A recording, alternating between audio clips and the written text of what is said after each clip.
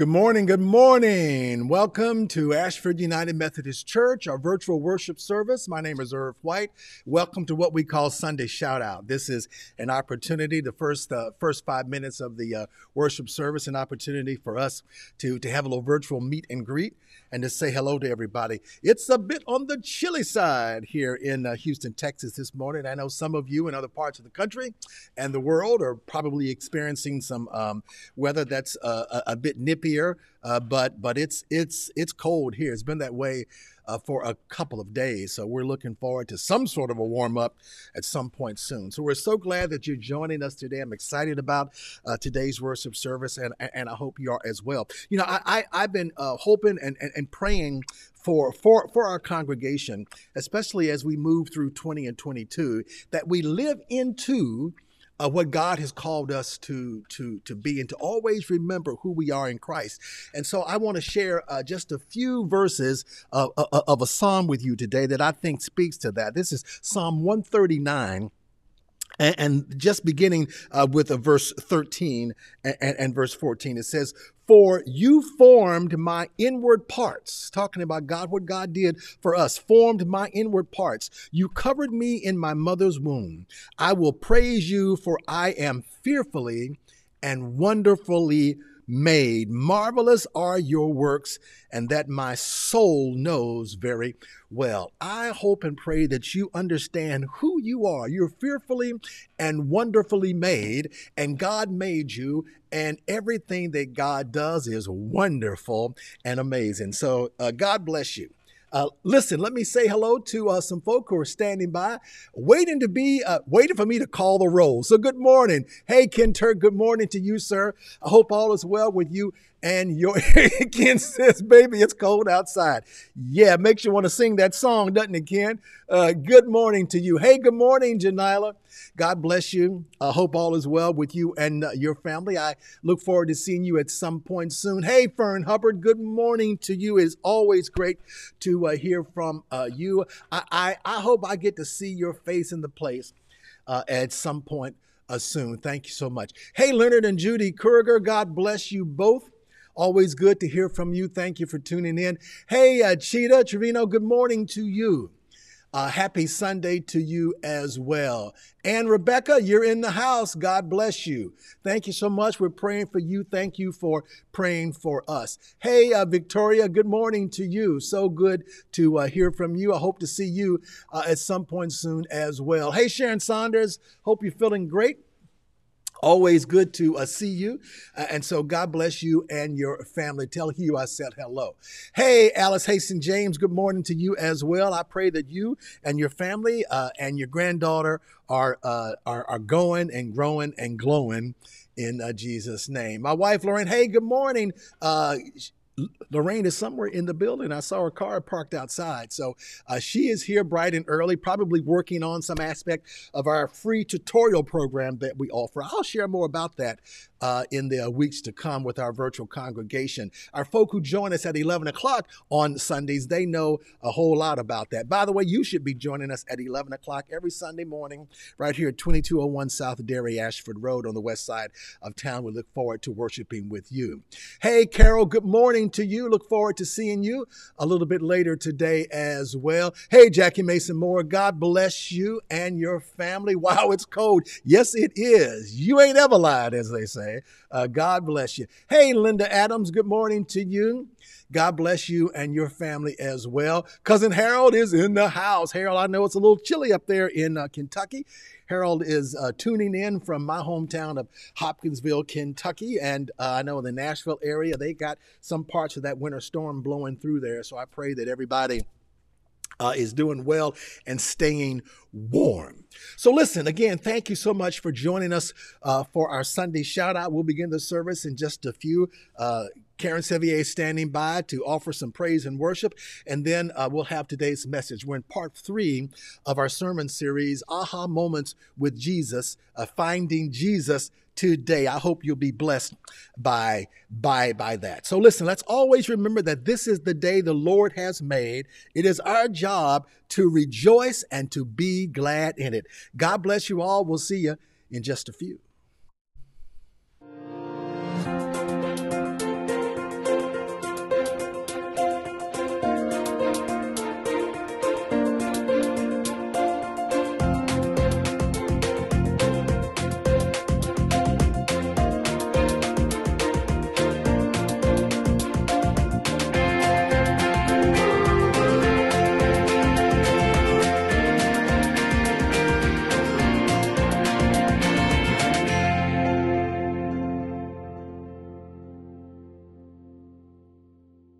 Good morning, Ashford Church family.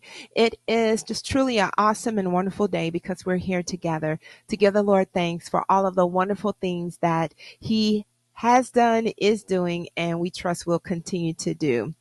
And then I would like to say thank you for being here, for joining us each and every week. Thank you so much. God bless you. I would also like to say thank you for those who are joining us for our 11 o'clock a.m. in-person worship service. God bless you, and I look forward to seeing you later this morning. For those who haven't joined us yet, you are invited to the 11 o'clock a.m. in-person worship service. I look forward to seeing you there when you join us. Amen. I'm getting ready to sing Come Thou Almighty King, hymn I've loved forever. I grew up singing this hymn. And I'd like to give you a few seconds to look up the lyrics on your smartphone or tablet or whatever device you use. I would love it if you would join me this morning in singing this hymn. So I'm going to give you a couple of seconds. Come Thou Almighty King. Come Thou Almighty King, help us Thy name to sing, help us to praise, Father all glorious, o'er all victorious, come and reign over us, Ancient of Days. Come Thou incarnate Word, gird on Thy mighty sword, our prayer attend, come and Thy people bless, and give Thy word success. Spirit of holiness on us descend.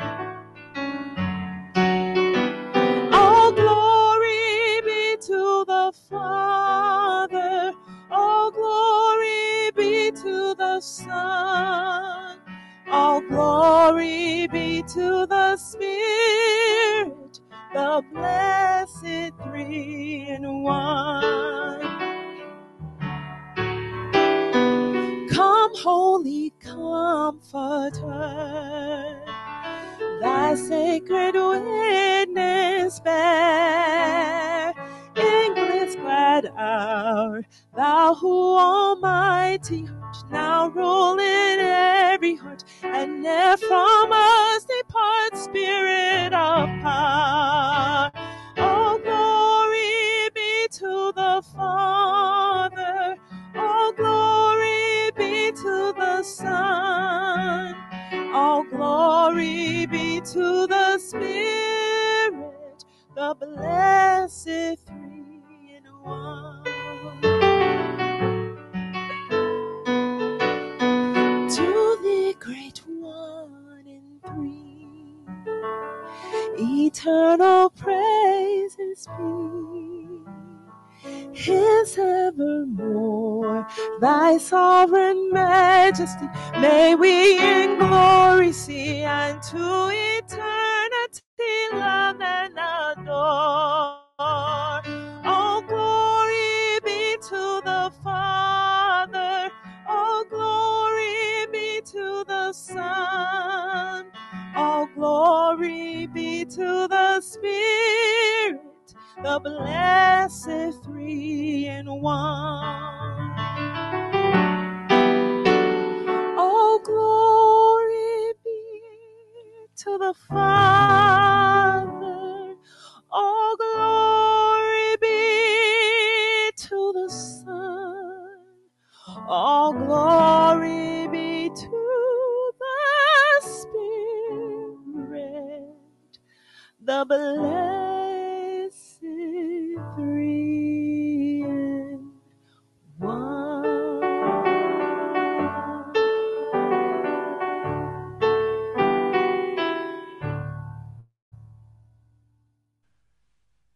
It's time for today's message. We've made it to part 3 of our sermon series, Aha Moments with Jesus, Finding Jesus Today. Well, as I have shared the past 2 weeks, we are in the season of Epiphany.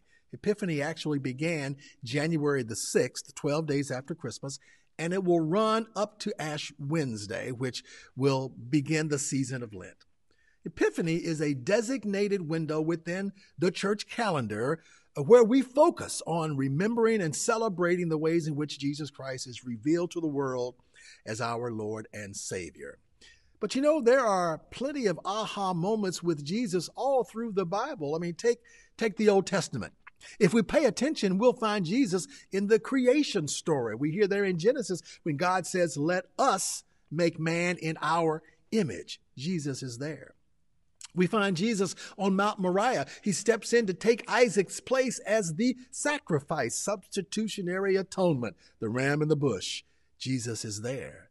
Jesus is in the ark with Noah. He's in the burning bush with Moses. He's in the wilderness with the Israelites, and he is with them on the way to the promised land. And then the word becomes flesh, and the promised Messiah takes on human form in the person of Jesus Christ. For God so loved the world, he gave his only begotten Son, so that whosoever believeth in him should not perish, but have everlasting life. And so now you have the shepherds in the field, and the angel directs them to find Jesus in a manger. The Magi find Jesus when a star guides them to a house in Bethlehem. And yes, Jesus Christ is now dwelling among the people and becomes discoverable for all of those who want to find him. Jesus Christ is discoverable. You know, I love modern technology, especially wireless technology. We have the ability these days to connect a computer and a smartphone and headphones to each other with a simple click of a button, no wires attached. And for those of us who are somewhat tech savvy, those of us who use wireless technology, we know that the first thing you have to do when you want to connect anything wirelessly is that you have to make it discoverable, right? You have to make sure that the device you want to connect is powered on, and then that the Bluetooth mode is on the device to which you want it connected to. So, for instance, if my computer's Bluetooth is on, but my earbuds are powered off, well, my earbuds can't be discovered. They can't be connected. In other words, my computer and my earbuds will never have an aha moment with each other. Well, the good news is that Jesus Christ is always ready to be discovered. He's powered on, and he's ready to connect to our hope. He's ready to connect to our hopelessness. He's ready to connect to our faith. He's ready to connect to our faithlessness. He's ready to connect to our joy, to our joylessness. He's ready to connect to our pain. He's ready to connect to our praise. He's ready to connect to our fears. He's ready to connect to our fearlessness. The challenge is for us to make sure we are Bluetooth ready for Jesus Christ to discover us. Finding Jesus today calls for us to pay attention. It calls for us to trust God for guidance, to stay humble in the presence of Christ. It calls for us to pray, praise, and proclaim. And we're adding 3 more to that list today. Finding Jesus calls for us to follow Jesus, to learn from Jesus, and to receive a new orientation in Jesus. Let's pray. Lord, I thank you for the opportunity to serve. Lord, bless my words. Come, Holy Spirit, come. May the words of my mouth and the meditation of my heart be acceptable unto you. O Lord, my God, my Redeemer. In Jesus' name I pray. Amen. So turn with me to John, the first chapter, verses 35 through 42. And they read as follows. The following day, John was again standing with 2 of his disciples. As Jesus walked by, John looked at him and declared, "Look, there is the Lamb of God." By the way, this is John the Baptist. When John's 2 disciples heard this, they followed Jesus. Jesus looked around, saw them following. "What do you want?" he asked them. They replied, "Rabbi," which means teacher, "where are you staying?" "Come and see," he said. It was about 4:00 in the afternoon when they went with him to the place where he was staying, and they remained with him the rest of the day. Andrew, Simon Peter's brother, was one of these men who heard what John said and then followed Jesus. Andrew went to find his brother Simon and told him, "We have found the Messiah," which means Christ. Then Andrew brought Simon to meet Jesus. Looking intently at Simon, Jesus said, "Your name is Simon, son of John, but you will be called Cephas," which means Peter. The word of God for the people of God. Thanks be to God. Well, John the Baptist had been prophesying about the coming Messiah. He'd been calling people to repent, prepare ye the way of the Lord. And so here in our text today, he is pointing to Jesus Christ. He's pointing him out in the crowd. He's saying, there he is. That's the Lamb of God. That's the one I've been talking about. Something we don't talk a lot about is the fact that Jesus was not the only person with the disciples. In fact, anyone who followed the teachings of another would have been considered their disciple. So John the Baptist had disciples, and he's standing with two of them right here in our text when they have a Christ encounter. And in this case, what John had been teaching was about the coming Messiah. And it's almost as if he's saying, listen, that's the one I've been talking about. He is the real deal. Go follow him.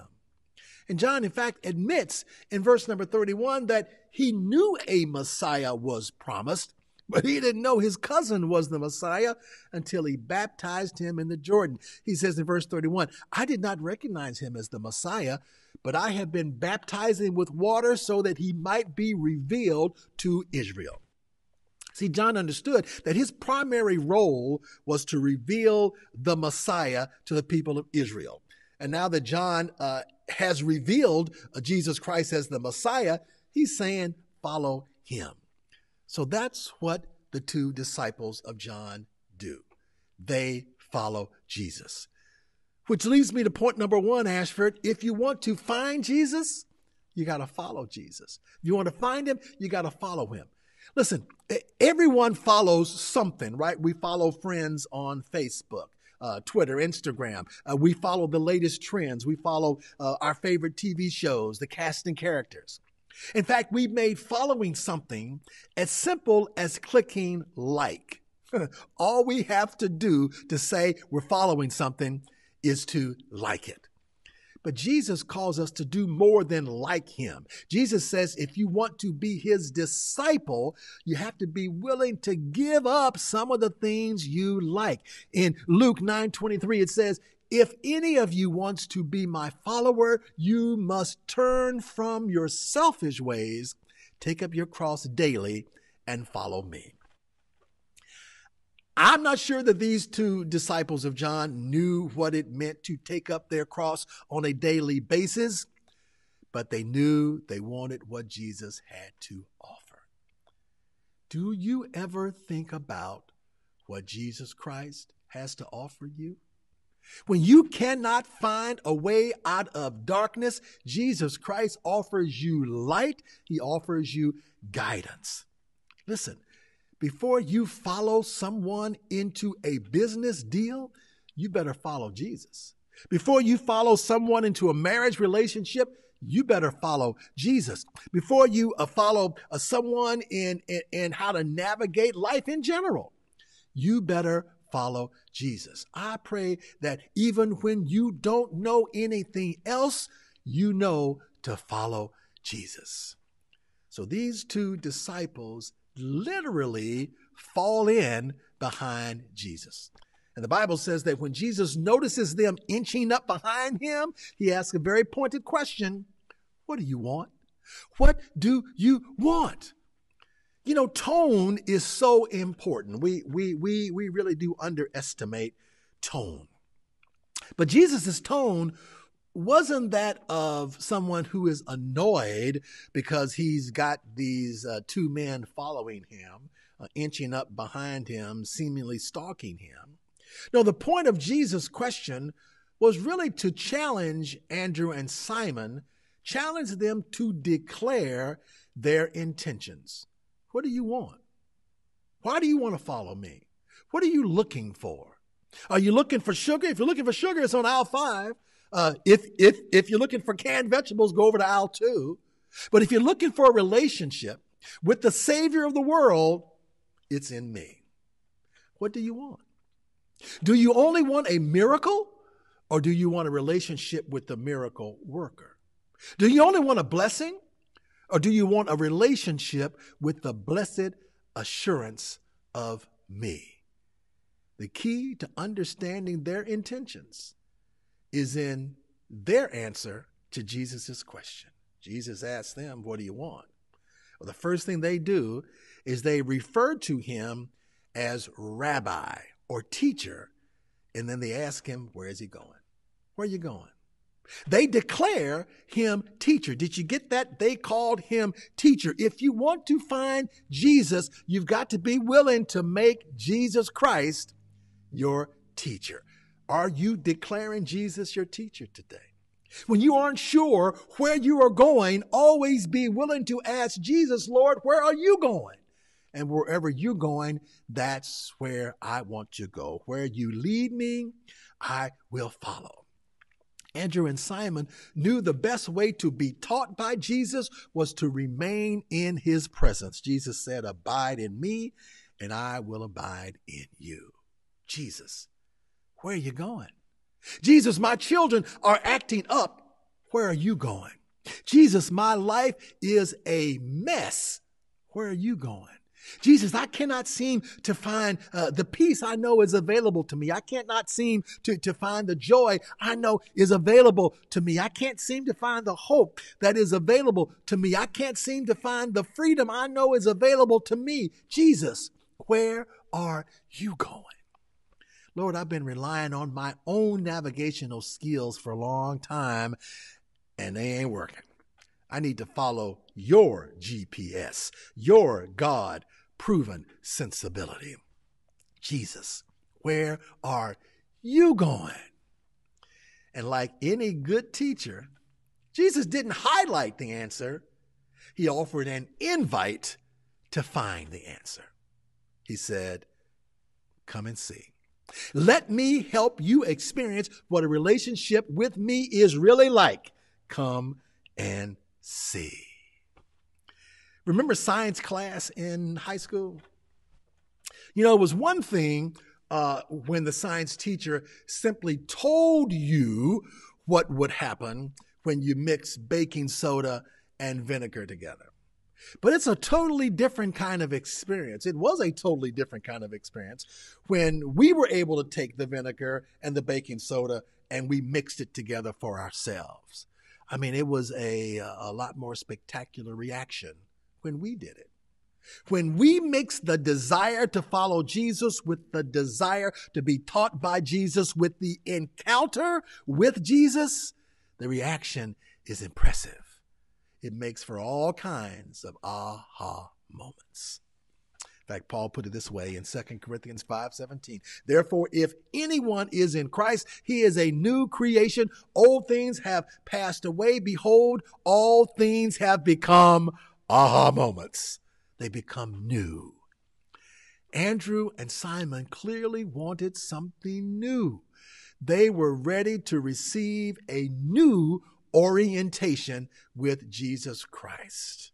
If you want to follow Jesus, you got to be willing to have a new orientation in Jesus Christ. And Jesus started that new orientation process with Simon by changing his name. In verse 42, after Andrew brings Simon to meet Jesus, the text says, looking intently at Simon, Jesus said, your name is Simon, son of John, but you will be called Cephas, which means Peter. You know, I read that and I wonder, why did Jesus first look intently at Simon? Because the text doesn't really say. But I'm thinking, you know what? Maybe Jesus was just sizing him up. Maybe Jesus just wanted to get a good sense of who this fella is, who Peter really is. You know, I see someone who is dependable. I see someone who is reliable. I see someone who is faithful. I see a rock. I'm going to call you Cephas. I'm going to call you Peter. You are the rock. Ashford, what does Jesus see in you? And are you willing to allow Jesus to size you up and to show you a new orientation, to change some things about you? You know, think about the Israelites.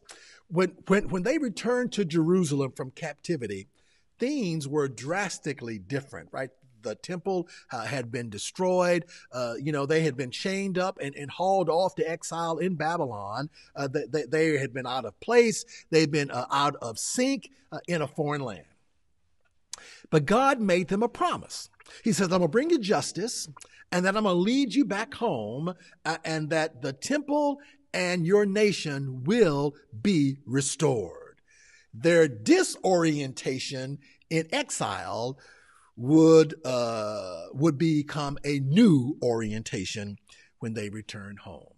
Not a reorientation, but a new orientation.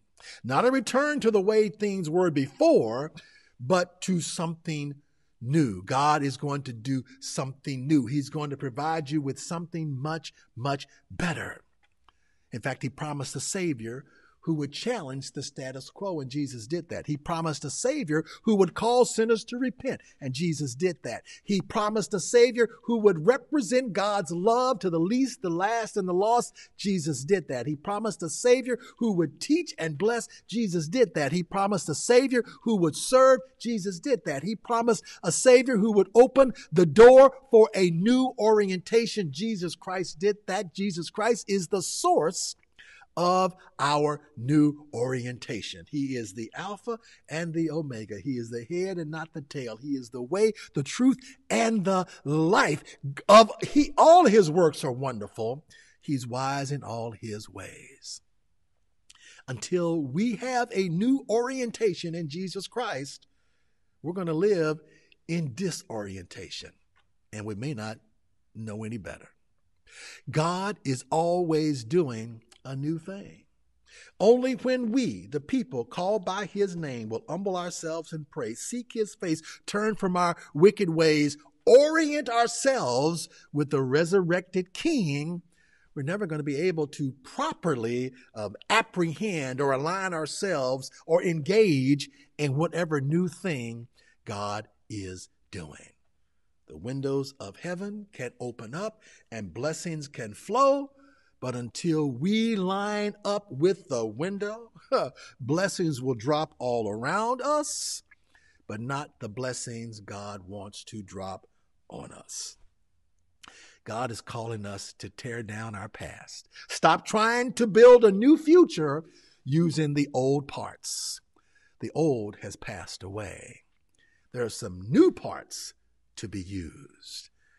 There are some amazing aha moments awaiting us, Ashford.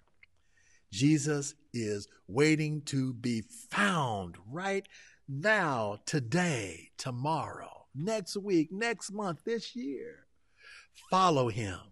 Be willing to be taught by him and expect a new orientation in him. In the name of God the Father, the Son, and the Holy Spirit. Amen. I hope this message blessed you today. Can we pray for you? Our prayer team would love to pray for you and your family. Send us an email to aumc@ashfordumc.org, and we'll be more than happy to stand in the gap for you, to celebrate God with you in Jesus' name.